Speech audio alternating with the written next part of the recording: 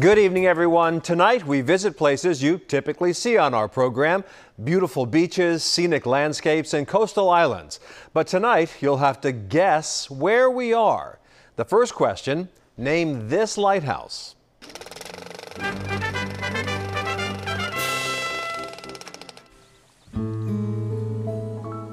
An uphill adventure leads to this main landmark. The lighthouse is located on 64 acres of lush landscape that's owned by a group of local citizens. You see Mount Washington, 86 miles away. The island's storied history dates back to 1795 when George Washington commissioned the light. The magic of the lighthouse is the first order Fresnel lens, which sits at the top, and you can see it now with the sun coming through it and all the prism effect. And inside is 1,000-watt light bulb that you can buy at Staples probably. But because of the lens and the refraction and the formula that Fresnel came up with, it goes out 30 miles. The lighthouse is one of a kind in more ways than one.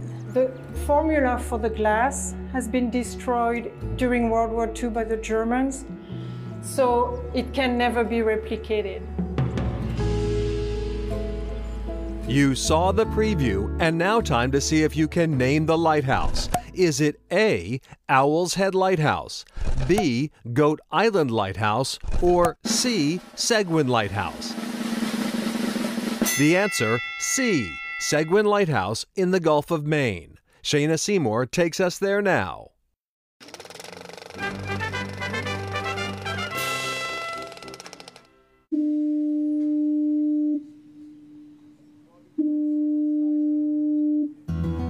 Lighthouse lovers will travel anywhere to see a lighthouse. Everybody has their unique hobby, I suppose. These lighthouses, they all have stories, and everybody likes a good story. These are really America's castles. This is our link with the past.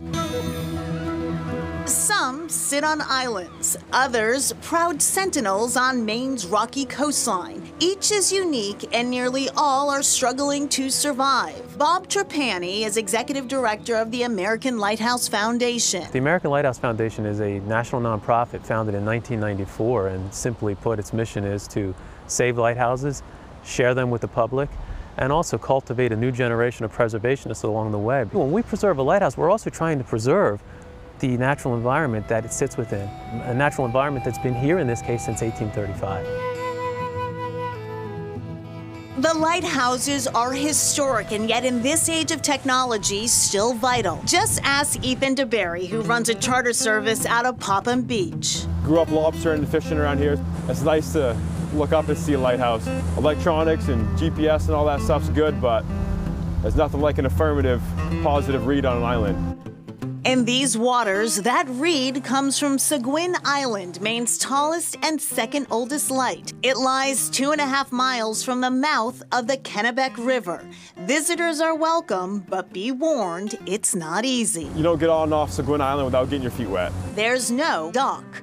It's a pretty well-known harbor for coastal cruisers to come in. The Friends of Seguin Island choose caretakers from a pool of applicants to spend the summer on the island. They live in the old keeper's quarters, maintain the property, and give tours. There's even a museum and gift shop. And you see Mount Washington, 86 miles away. France Couzon and Michael Boonstra traded the island of Manhattan for a summer on Seguin. It took about 1 minute to get in love with it. Every time you look out at any direction, it's always different. You know, there's the sun, the weather, the fog, the light, the moon. It's just paradise.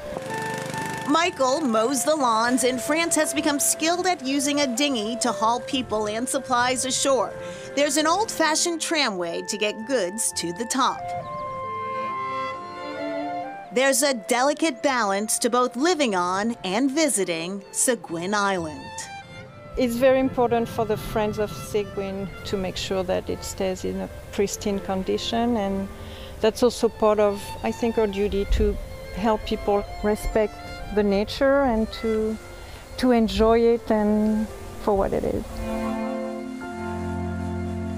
Beautiful. According to the Friends of Seguin Island website, the lighthouse is closed to visitors and tours because of COVID, but the island, including the picnic tables and trails, is open and cove moorings will be available to day visitors.